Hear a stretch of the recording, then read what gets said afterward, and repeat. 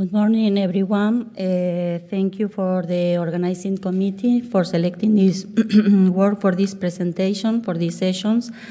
I am very glad to share with you the global 48-week result from Mondays study based on dual therapy with darunavir, ritonavir plus 3TC, comparing a standard of treatment in people, HIV people living with HIV.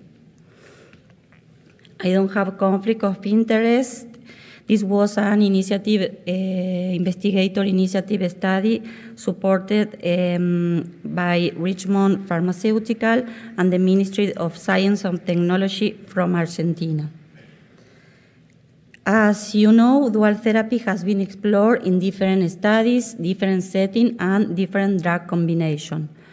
On the other hand, in Argentina, a generic fixed dose combination of darunavir 800 milligram and ritonavir 100 milligram is available for naive treatment, treatment. Therefore, in 2015, we designed a study to compare efficacy and safety of the fixed dose combination plus 3TC, comparing a standard of treatment, a triple therapy based on the same drug plus tenofovir difumarate. The primary endpoint of the study was the percentage of patients with viral load less than 50 copies in an intention to treat exposed analysis at week 48. This was a randomized, open-label, phase 4 study which included 336 participants in 2 stages as per planned protocol. The main inclusion criteria are described in the box. The randomization was performed in 2 arms, dual therapy, when we include 171 subjects, and triplet therapy, when we include 165 subjects. Of note, this study, the first stage, the result of the first stage of this study was presented in 2018 at CROI, when we include 145 participants for the analysis, and here and today we are presenting the pool analysis of both stages. Regarding baseline characteristics, as you can see, and this is a slide, distribution between age, gender, risk behavior, CD4 count, viral load, and CDC stage were similar between arms. Overall, they had a good CD4 status, and most of them were asymptomatic at the enrollment. Of note, about 20% of the participants had a plasma viral load over 100,000 copies.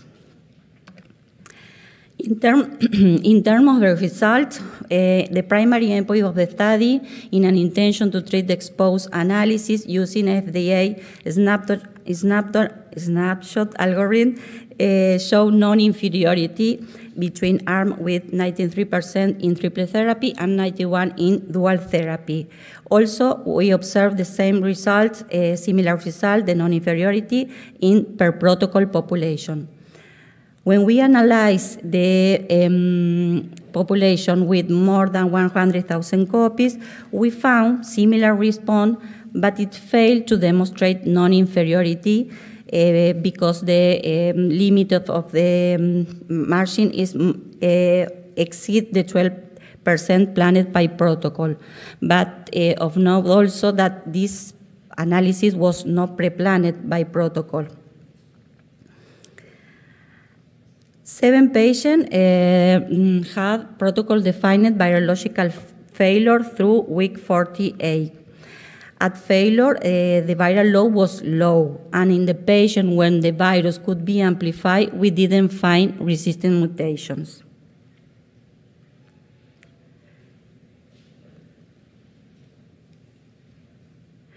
Regarding immunological response or reconstitution, we can see that the recovery of the CD4 cell was similar between arms, but an increase of 2,200 cells in both arms, over 2,000.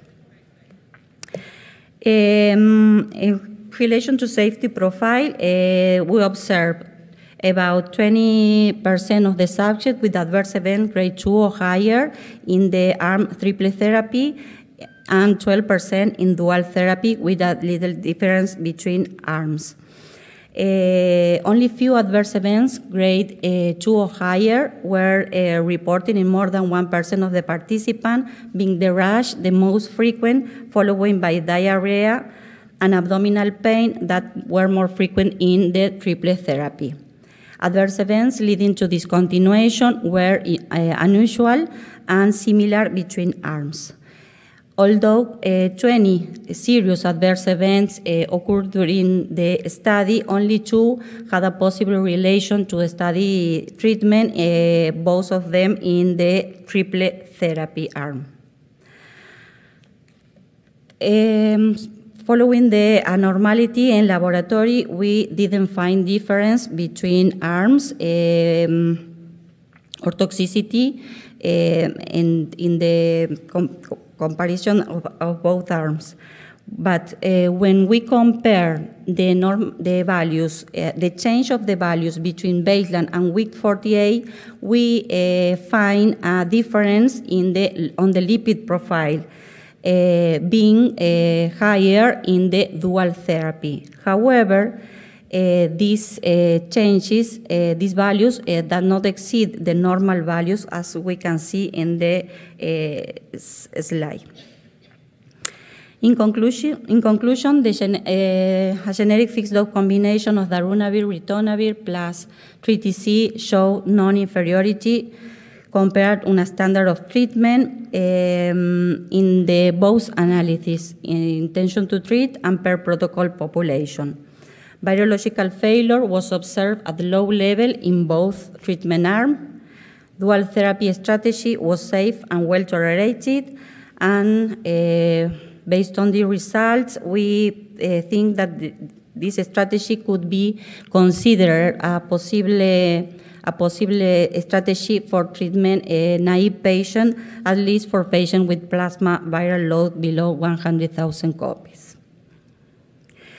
I would like to thanks to everyone who has contributed to the success of this study, principally the participants and their family, the clinical investigator and their staff. Many of them are here today, and the team of Fundación Huésped for support this study, and principally to Dr. Khan for giving me the opportunity to conduct and present this study today. Thank you for your attention.